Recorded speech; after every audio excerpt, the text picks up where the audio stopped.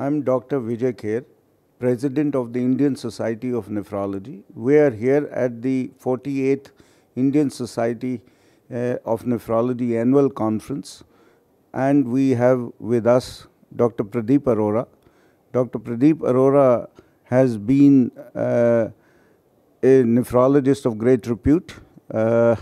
He worked with us at Sanjay Gandhi Postgraduate Institute and then went to US and has been working on kidney disease in various forms and has done some extremely good work, research work in area of very commonly used drugs which till late until his research we didn't know that these drugs can be harmful not only for the kidney but even otherwise also, especially if they are misused.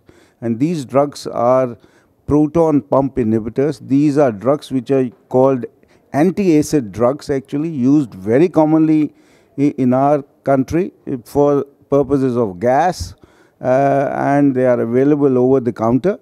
And these drugs could be used for short period of time, but even amongst doctors, if you look at the usage of this drug across specialities, be it cardiologists, nephrologists, internal medicine, orthopedic surgeons, general surgeons, these drugs are the most common used prescriptions given to the patients. And unfortunately, these drugs should be discontinued after some period of time. They should not be used continuously.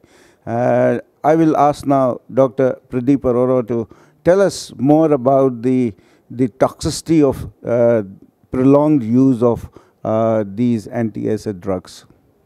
So, most of our data is based on cohort studies.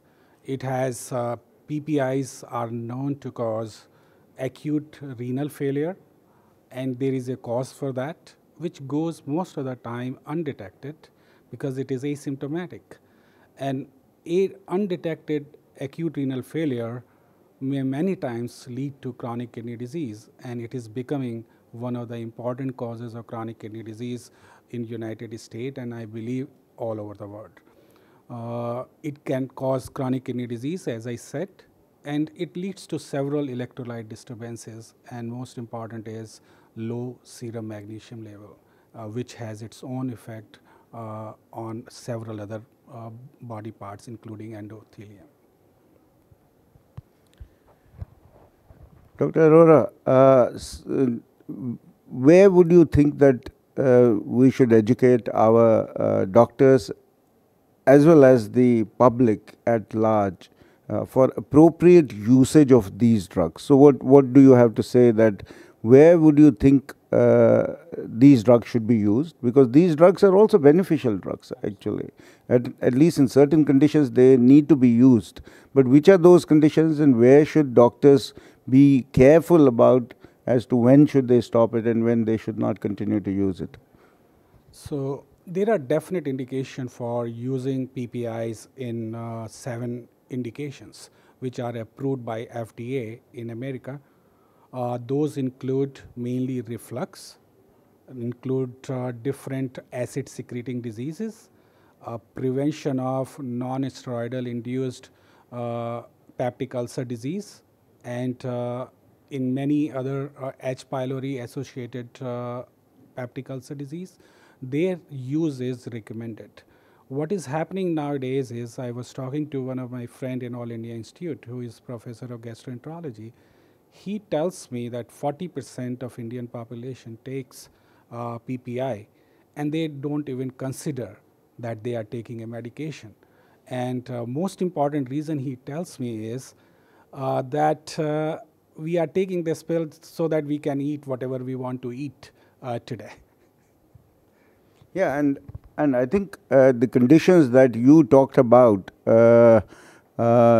there also, in most of these conditions, the drug should be used for a shorter period of time, maybe 6 to 8 weeks at the most, and then discontinue these drugs. There are very rare diseases where this drug may have to be continued for a longer period of time, but otherwise most of the conditions that you talked of, usually the the duration of this drug therapy should not be beyond at least 6 to 8 weeks.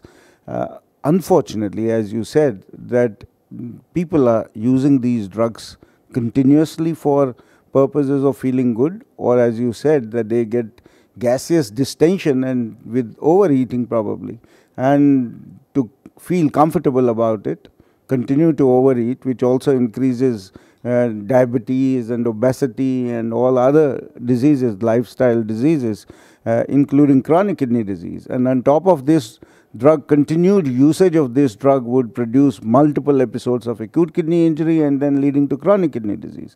So I feel that this is something which the public should be aware about, and I hope our physicians also start realizing that these drugs should not be used for a long period of time, and in fact make deliberate attempts to discontinue or to write off these drugs whenever they see these prescriptions going on for too long a period of time.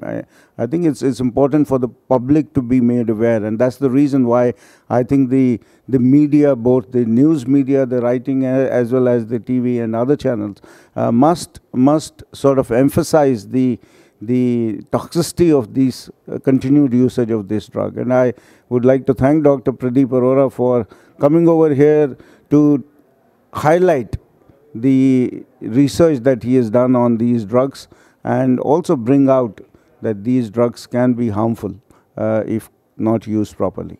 Thank you. I think that should be